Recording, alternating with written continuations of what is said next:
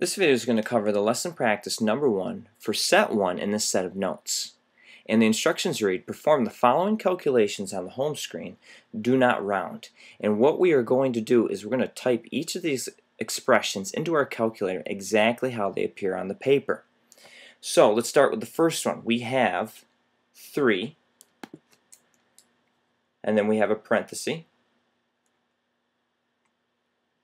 And then we have 2 plus 7 inside the parentheses, and I'm going to close the parenthesis right there, minus, and then parenthesis 9 divided by 3, and I'm going to hit enter. And so my answer for this first one is 24. So let me write that down.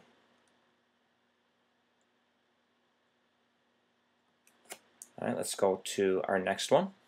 And we have 8 plus 2 minus 6 minus, and then we have parentheses, 3 times 2. I'm going to close my parenthesis there, and I'm going to hit enter. And this comes out to negative 2. So let me write my answer down there.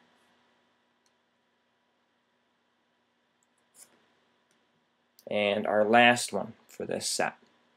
We have negative 4. Now, for this negative, I'm going to use this key down here that has the parenthesis and the negative inside of it. This is your negative sign.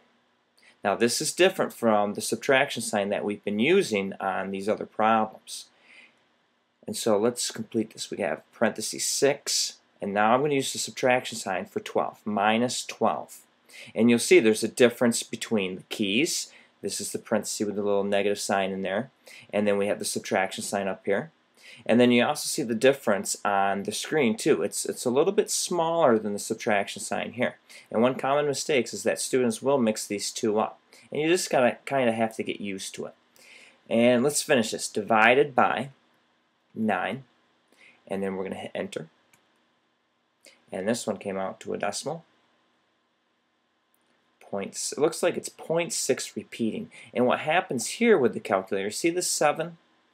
The calculator cannot show any more decimals, so what it did is it rounded this last digit. So this 0.6 is repeating. And so we're not going to round this in our answer. We are going to write it as 0.6 with the bar over it, the repeating. And that signifies that this 6 is repeating. So go ahead and complete your lesson practice number 2 for this set of notes and practice number 3. This section of the video is going to focus on lesson practice number 1 from set 2 in this section of the notes. And the instructions read, perform the following calculations on the home screen. And in this section, we are practicing raising numbers to a certain exponent. So to do this, we're going to take the 2 and we're going to raise it to the power of 2. And we're going to use that x squared key, which is right above the log key. So I'm just going to hit the x squared key, and I have 2 squared on my calculator, and hit enter. And we see that our answer is 4. So now when we go to do 2 to the 8th power, we need to enter the 2 in first. And we're not going to use this x squared key, because this only raises a number to the power of 2. We're going to use this caret key, which is right above the division symbol. And then we're going to type in the power that we want, and it's 8. So 2 to the 8th is going to equal 256. And then we have 3 squared, and I'm going to go back to using the x squared key on that one. So I have 3 squared, enter, and that's equal to 9. And then I have 3 to the 6th, so I have to use the caret key on this one. So we have 3, press the caret key to the 6th power, hit enter, and we have 729.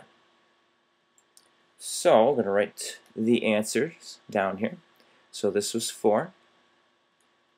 This was 256. 3 squared was 9. And 3 to the 6th power was 729. So go ahead and do your lesson practice number 2.